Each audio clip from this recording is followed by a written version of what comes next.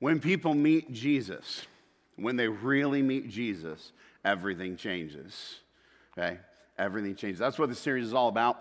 Looking at some episodes in the life of Jesus Christ where people met him face to face and walked away totally different. Today's no different. We're going to be in Luke chapter 19. So you got a Bible? You can turn to Luke chapter 19. While you're turning there, I'm going to begin with some trivia. All right? We got trivia for you this morning, and it's a very specific kind of trivia. This is which came first trivia, okay? So, kind of like you've heard the phrase, which came first, the chicken or the egg, okay? This is all questions kind of like that, except there are clear right answers, okay? Okay, so here's the first one. Which came first, Wrigley Field or Wrigley's chewing gum? Yeah, there you go. That was a little softball. Wrigley's chewing gum was founded in 1891. Okay? Wrigley Field was built in 1914. Okay? So see how this works. Which of the following came first? The NFL or the NBA? Football or basketball? How many think football? How many think basketball? All you basketball people are wrong. It is the NFL. That's fun. The NFL came in 1922. The NBA was in 1949. Okay, let's keep going. We got some good ones here. Which came first? Okay, this is now channels on TV. Which came first, Nickelodeon or the Disney Channel? How many think Disney Channel? How many think Nickelodeon? Wow, yeah, Nickelodeon. That was nice work. That was very well done. Okay, 1979 for Nickelodeon, 1983 for the Disney Channel. Okay, which came first? All right, this is films. The Wizard of Oz or Gone with the Wind? How many think Gone with the Wind? How many think Wizard of Oz? Yeah, Wizard of Oz people are correct.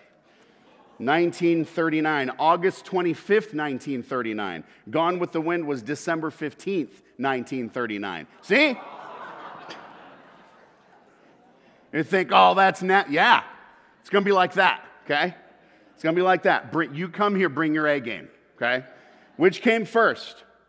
Alaska's admission to the Union or Hawaii's admission to the Union? How many think Hawaii? How many think Alaska? Yeah, it's Alaska, man. January 3rd, 1959. Hawaii came in August 21st, 1959. See?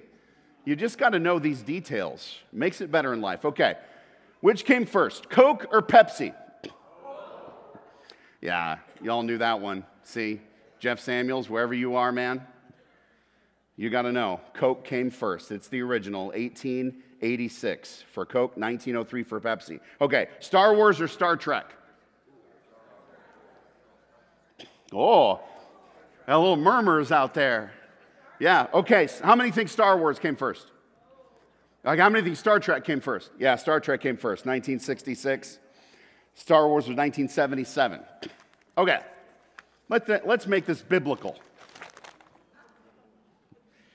Which came first? Now we're talking when they lived, okay? Not in the order of the Bible, okay? But when they lived in history. Which came first, Amos or Obadiah?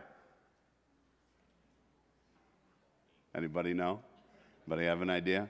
Somebody's Googling on their phone real quick. Okay, it's Amos. Amos came first, about 760 BC. Obadiah, a century later. Okay, now you know. See? Now you know. If anybody ever asks you, Amos came first. Okay, what about Hezekiah or Josiah? See, now you know. Hezekiah came first. Okay, 715 BC. Josiah, roughly a century later. Okay, this one's a little easier. Jesus' baptism or Jesus' temptation? Which came first?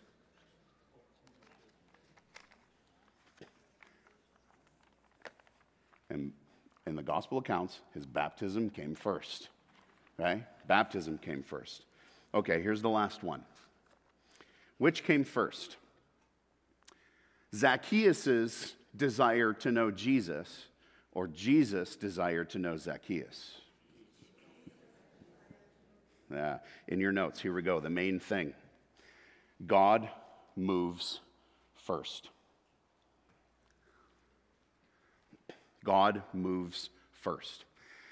This is what this whole story is about, okay? And I'm going to read it in its totality right here, and then we're going to break it down a little bit, okay? So Luke chapter 19. We're going to start in verse 1 in Luke chapter 19. We're going to cover 10 verses today. So here we go. Jesus entered Jericho. Okay, let's get a handle on what's going on here. If you remember last week we actually covered the passage immediately before this in Luke 18.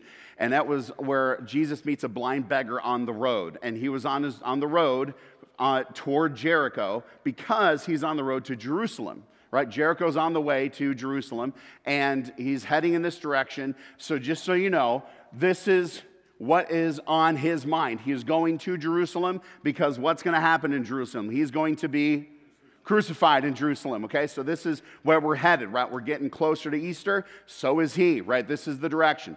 So he's meeting these people on the way. First, he met the blind beggar, and now he's crossing into Jericho, and something else is going to happen. So Jesus entered Jericho and was passing through. As I read this, note the movement. Note Jesus' movement and note Zacchaeus' movement, okay? So Jesus entered Jericho and was passing through. He's moving. A man was there by the name of Zacchaeus. Forgive me if I call him Zach, okay? Zacchaeus. He was a chief tax collector and was wealthy, and he wanted to see who Jesus was. But because he was short, he could not see over the crowd. So he ran ahead and climbed a sycamore fig tree to see him, since Jesus was coming that way. When Jesus reached the spot, he looked up and said to him, Zacchaeus, come down immediately. I must stay at your house today. Anybody remember the song, right? Were you in Sunday school? Zacchaeus was a wee little... Okay, we're not going to sing it right now. Come down right now. So he came down once and welcomed him gladly. All the people saw this and began to mutter, he has gone to be the guest of a sinner. You believe that? You believe that, Jesus? But Zacchaeus stood up and said to the Lord, look, Lord, here and now I give half of my possessions to the poor, and if I have cheated anybody out of anything, I will pay back 4 times the amount. And Jesus said to him, today salvation has come to this house, because this man too is a son of Abraham. For the Son of Man, key verse, for the Son of Man came to seek and save the lost. Okay. God moves first. This is just true. We just see it in Scripture over and over again. God moves first. Salvation comes from the Lord, Jonah teaches us. Salvation comes from the Lord, which means that salvation, anybody getting saved from paying for their sin, for paying for the penalty of their sin in hell, anyone who gets saved from that fate gets saved because salvation comes from the Lord and only from the Lord. Salvation is the Lord's idea, okay? It's his move, and the result is that we get saved and we respond to Jesus Christ. So, because God moves first, okay? This is the next thing in your notes, and then we're going to finish that sentence for the rest of the sermon, okay? Because God moves first, and here's number 1, anyone can get saved. Anyone can get saved.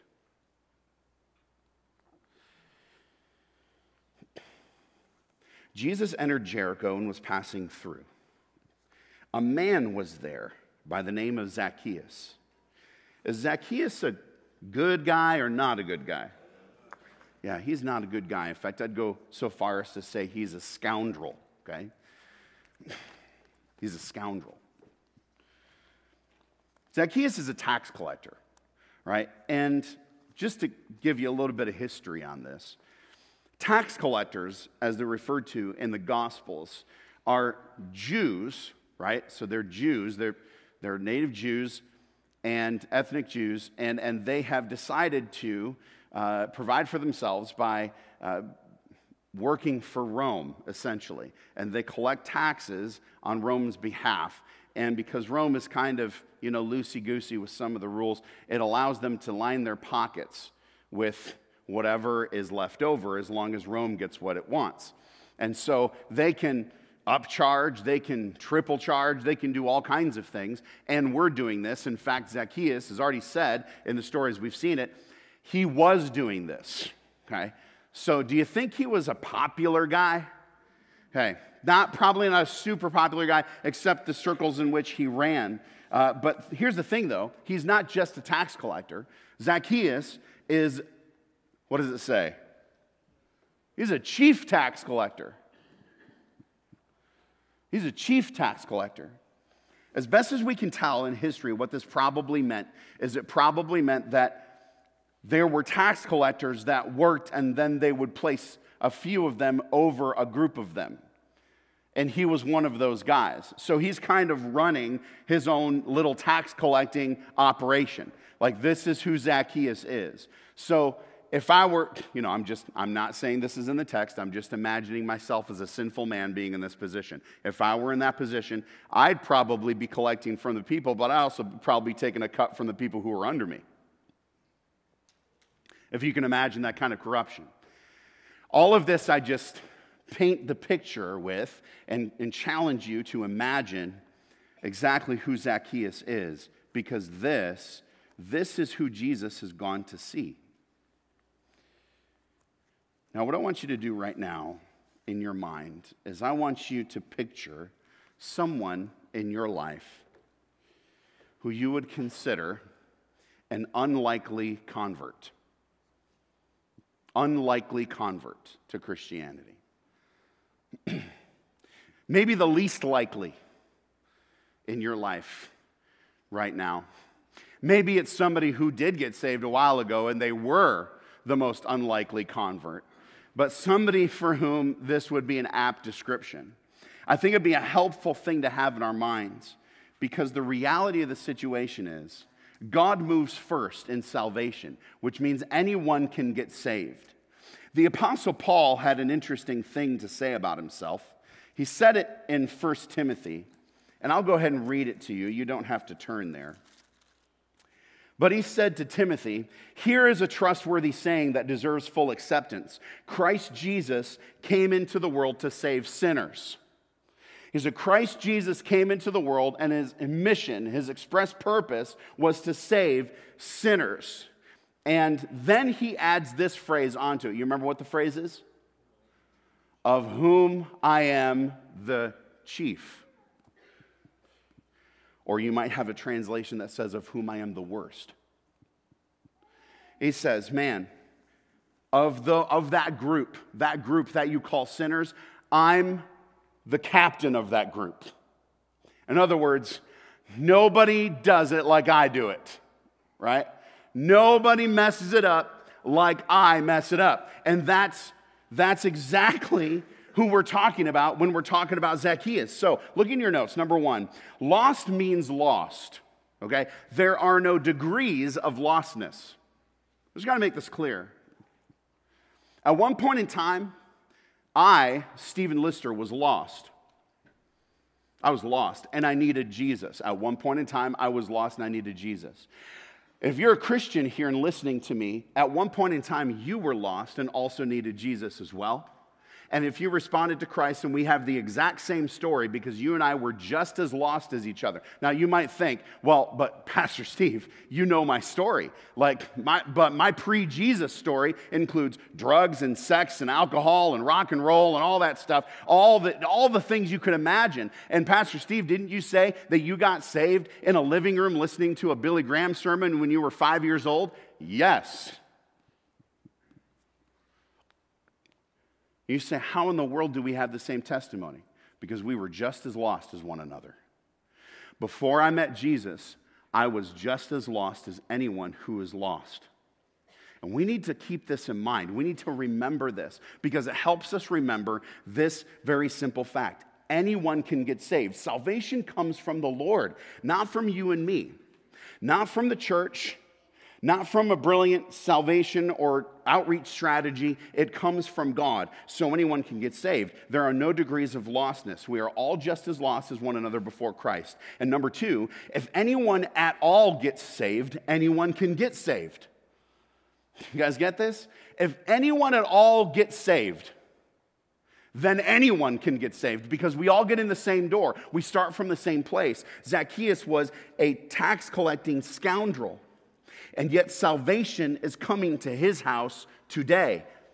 And the same was true for you and me. Okay? Anyone can get saved.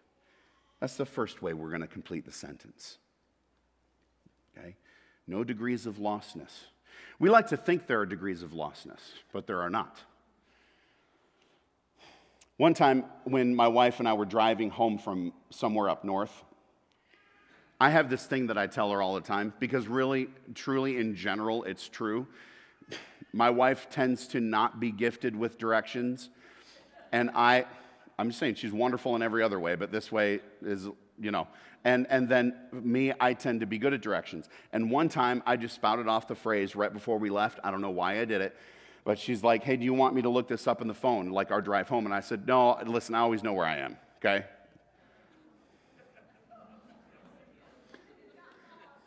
She's looking at me, she remembers this story exactly. She remembers the story. I said, I always know where I am. Apparently, the Lord thought it was time for a lesson in humility. In my defense, 31 was closed, okay?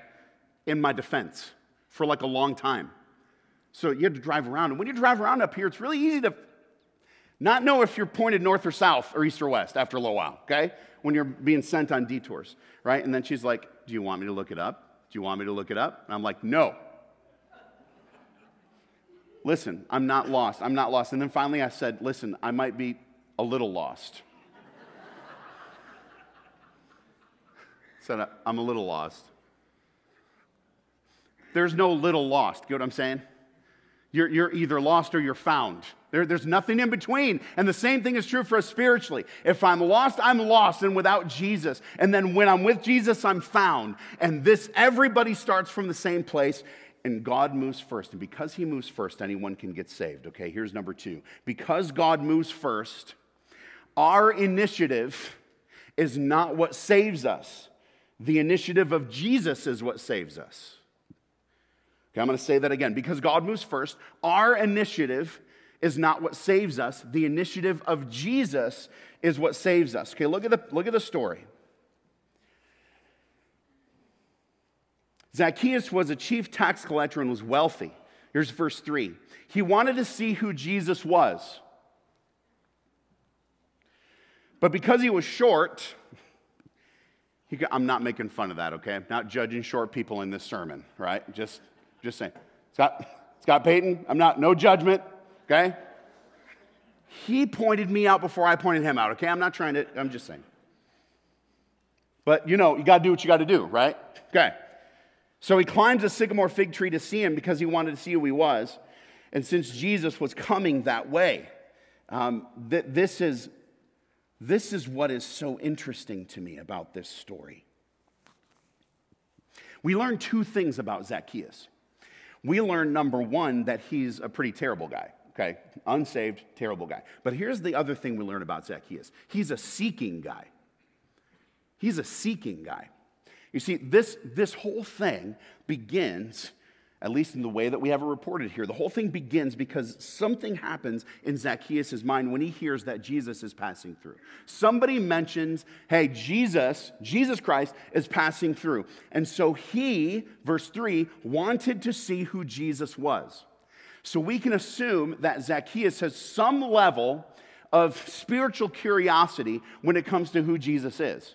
Because it's occurring to him that he wants to go see who Jesus was. And so he responds by not only leaving wherever he was and going to wherever the crowd was, but then he sees the crowd and sees another obstacle because he's challenged in the height department. And so he decides he's going to climb up a tree to get to see who Jesus is. Now, here's what I want you to imagine here. I want you to imagine that him climbing the tree is not just a historical report, but it's a metaphor. It's a metaphor for his seeking of Jesus Christ. He's climbing the tree. He wants to see who Jesus is so badly that he's climbing up the tree to get to him.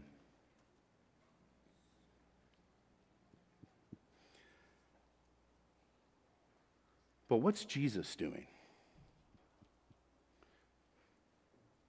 Has Jesus been moving this whole time that Zacchaeus has been moving? Yes. He's been moving this entire time. Where's he been moving to? Where's he going? Well, we said Jerusalem, right? But that's the big picture of where Jesus is going. You see, there's a collision course happening in this story. Jesus is moving one way, and Zacchaeus is headed right for him. But what's so interesting to me is, I think Jesus was headed to Zacchaeus' place the entire time. Okay? Jesus was headed for him. Listen, we live in a world full of people trying to save themselves. We live in a world full of people trying to save themselves, reaching, climbing the tree.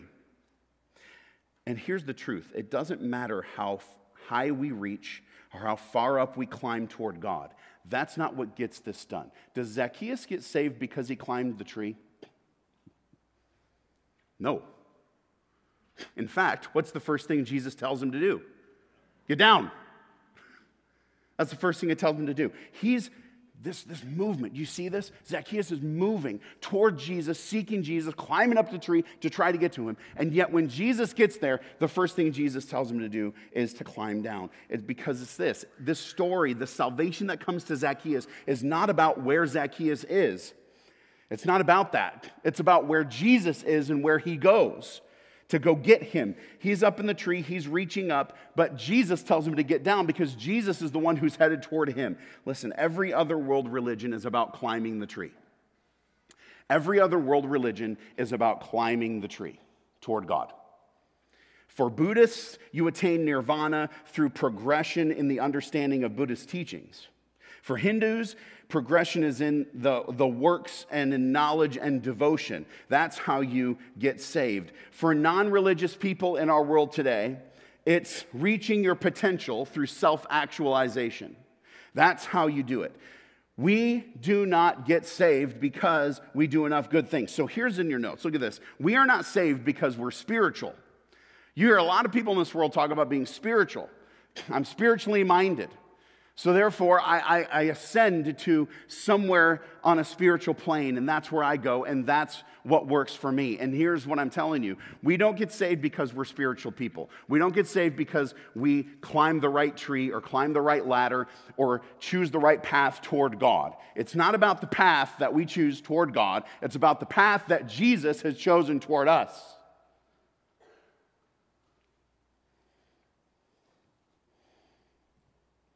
And so if that's the truth, then here's number 3. Because God moves first, the moment of our salvation is a moment God ordained before we were born. Because God moves first, the moment of our salvation is a moment God ordained before we were born. Okay, I want to show you my favorite verse in this story. It's verse 5. When Jesus reached the spot, he looked up and said to him, Zacchaeus, come down immediately. I must stay at your house today. You know why this is my favorite verse in the story? It's because it says, when Jesus reached the, what's that word? Spot. It doesn't say when Jesus got to Zacchaeus' house. It doesn't say when Jesus got to Jericho or to the main part of town or to any of those things. It says, literally in the Greek, it says the spot. When Jesus reached the spot. What spot? What spot is he talking about? The spot right beneath the exact tree that Zacchaeus had chosen to climb. My friends, he was always headed there. You see, where's he going? To Jerusalem. Yes, there's things that are going to happen in Jerusalem. And overarching, the big picture is, yes, that is where he's going. But today, where's Jesus going to? He's going to the spot. That's where Jesus is going. When Jesus reached the spot, the exact spot in the exact moment where he would meet Zacchaeus, that's where he's going. The moment of his salvation has come, and it was ordained before Zacchaeus was born. So when I asked you, which came first? Zacchaeus' interest in Jesus or Jesus' interest in Zacchaeus, which one is it? Jesus' interest in Zacchaeus. Long before he was even born, he pointed at him and said, that's the spot right there, right beneath that tree. Before the tree even grew, when the tree started to sprout, God's looking at that tree and going, that's the spot right there. That's where Zacchaeus is going to get saved. I'm going there on that day. How cool is that? What's even cooler is, every one of you in this room who are saved, there was a spot that God chose for you. Do you remember where the spot was? You remember, don't you, Ruthie? Where was it? At the restaurant. God has a sense of humor, because that morning I knew if I died, I was going to hell. And I was scared to even cut the meat or anything at the restaurant. And as I punched out, I was planning on calling Pastor McNeil, and I wasn't going to take no for an answer whatsoever. I was getting sick. Ruthie wasn't going to take no for an answer? No, Why? before I laid You've really changed. in bed, I wanted to be safe. And when I walked out, my boss's brother-in-law was there, who was the pastor, and said, I need to talk to you. And we went outside, and he goes, what can I do for you? I go, I am a sinner, and I need to get saved. The restaurant. Was it daytime or nighttime? Night, all the beautiful stars were out. See? That's why Okay. That's the spot. That's the spot. Long before you were even born, Ruthie, Jesus chose that spot right there. Like X marks the spot. Like right there, that's what he did. And he did the same thing for many of us. Many of you have heard me before tell the story of a man named Mel Trotter. Now, you might know Mel Trotter Mission in Grand Rapids. But just to review, if you've not heard it in a while, or maybe you've never heard it, Mel Trotter was a drunk who couldn't stop drinking, even to the point of impoverishing his family, and then couldn't stop drinking even to the point where he wasn't around anymore, including the time where his son, his 2-year-old son, got dreadfully sick and died in his mother's arms. He was gone, and he had been out drinking.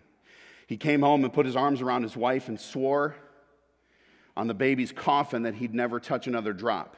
And 2 hours after the funeral, he staggered home blind drunk. And that was the day. On that day, January 19th, 1897, Mel Trotter made the decision to kill himself. Mel hopped a Chicago-bound freight train and arrived in a bitter snowstorm and sold his shoes for another drink. Barefoot, broke, and drunk, Mel staggered toward icy Lake Michigan to end his life, unable to break his habit, unable to keep his promises. Mel's progress brought him past the door of the Pacific Garden Mission. Harry Monroe, who himself had been an alcoholic, was leading the singing. And as the doorman helped Mel in, Monroe stopped to pray for Mel, and he said, "Oh God, please save that poor, poor boy." Monroe told the audience of his own past and how Christ had delivered him from alcohol. Mel listened and believed, and that night he answered Monroe's invitation to make room for God in his life. Monroe explained that Jesus loved him and would change him. And that's exactly what Jesus did. In 1900, City Rescue Mission was founded in Grand Rapids, and Mel was asked to lead it. In 1925, Mel started opening other rescue missions across the country. He started over 60 missions in over 40 cities, instilling the hope of Jesus Christ and impacting thousands of individuals across the country who thought they were too far gone for Jesus to save them. Shortly before Mel's passing, City Rescue Mission was renamed Mel Trotter Rescue Mission. And also near the end of his life, he was asked once about the moment that he got saved. It had been years. And this is what Mel said.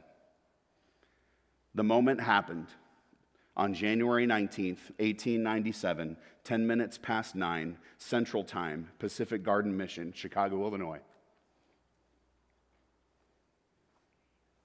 That was the spot. the moment in time. Because God moves first, and that moment was ordained long before Mel was born. Jesus found me in the living room at 451 East Gardner, Sparta, Michigan, in 1989. Where did he find you? God moves first. He marks out a spot, and he heads directly there. So, look at number 4. Because God moves first, God's kindness leads us to repentance and not the other way around. He chooses the spot, and he chose it long before you were born, which means his choosing that spot has nothing to do with what you've done. It has everything to do with who he is. You see, his kindness leads to repentance. Look at the verses, right? So he came down once and welcomed him gladly, right? He's off the tree now. And all the people saw this and began to mutter, because of course we do. We don't love it when Jesus gets around saving people that we don't think can be saved. He's gone to be the guest of a sinner. But Zacchaeus stood up and said to the Lord, "Look, Lord, here and now I give half my possessions to the poor, and if I've cheated anybody out of anything, I will pay back 4 times the amount." That's repentance. But which came first? Jesus' kindness to him or his repentance? Jesus' kindness to him came first. He said, "Get down off the tree, man. I got to have a meal with you." And at this time, having a meal with somebody is one of the most personal things you could do with them, one of the closest things you could do with them. And it was kind of a public thing because many houses had courtyards in which people could clearly see who you were having dinner with. It's like having a dining room that was lined with windows directly to the outside. And Jesus says, "I'm coming to your house today." And he says this to him before Zacchaeus mutters a word. He says this. It's amazing. God's kindness leads to repentance. Romans 2 teaches us this. In fact, it says, hey, listen, you shouldn't judge people because chances are the things you're judging them for are the same things that you yourself do. So don't be offended that I'm calling people to myself, because my kindness leads to repentance. That's what he says. And this is the truth. Luke 6 also says that God is kind to the ungrateful and the wicked. This is God's first move. When he moves first, he moves in kindness. And that is designed to lead us to repentance. So this should tell us something. Look at this in your notes. The first thing believers are supposed to be to the rest of the world is kind. The first thing that we as believers are supposed to be to the rest of the world is kind. Can you imagine what we're doing if we are moving out there into the unbelieving world and the first thing that we're doing is not kind? We are not kind. We are by definition not doing what our Heavenly Father does. And we are by definition not doing what he did for us. When God chose X marks the spot to go and get me and to go and get you, it had nothing to do with anything that I had done. Total kindness on God's part to decide to save us. So when we move out into the rest of the world, we move with kindness because that's what leads to repentance. Beating someone over the head with the Bible does not lead to repentance. Avoiding an unbeliever who makes me uncomfortable does not lead to repentance. Chastising and mocking an unbeliever for their politics, because their politics are a threat to my own, does not lead to repentance. But kindness does.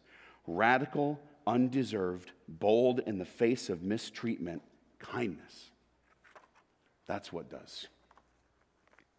So if that's true, last thing in your notes, we must seek lost people. Look at how the story ends.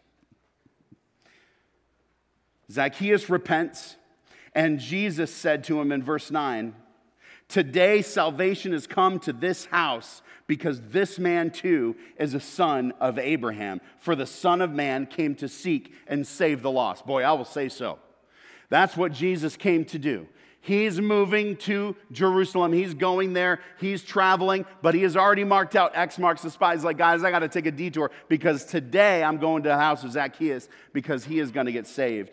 And that is how we should do life. The problem is for you and me as Christians, when it comes to other people who are not yet believers, we tend not to be seekers, we tend to be sitters. I just kind of sit. And maybe if God brings an unbeliever my way and they bump into me long enough, then I'll talk to them about Jesus. And really what needs to happen is we need to develop a seeking mentality. Because God has already lined this out. He's already chosen X marks the spot. And so right here, right now, I just want to challenge you with this the rest of this week. God moves first. And there are people in your life He's already moved on and He's already moving in. And so here's the question I want you to ask yourself. If you are a Christian, here's the question. Who needs what I have? Do you have a faith worth having? If you have a faith worth having, here's the question. Who needs what I have? Is there a coworker? Is there another family member? Is there another friend? Is there somebody that God has placed in your life? See, the men in the room who have come to our men's stuff know what I'm talking about when I say, you're the one who has that key. I had them take out their keychain one time, and I said, here's the keys. And I said, there are keys that only you have in your life. There are only doors that you can unlock and nobody else can. There's conversations only you can have and nobody else can have because you've got that key. I don't have that key. Well, for those of you who are thinking right now, who needs what I have? There's somebody there, and only you have that key. And so I encourage you to seek them out. Ask yourself, who needs what I have? And make one move. Ask a question. Start a conversation. Invite them to Easter Sunday. Make one move. Because we should, as believers, be seeking people because we serve a seeking Savior. And at one point in time, He sought you out. And now we are His ambassadors as though He was making His appeal through us. 2 Corinthians 5. It's exactly what He's doing. So let us go out there and seek as well. And watch who comes to Jesus. Because the truth of it is, He moves first and anyone can get saved.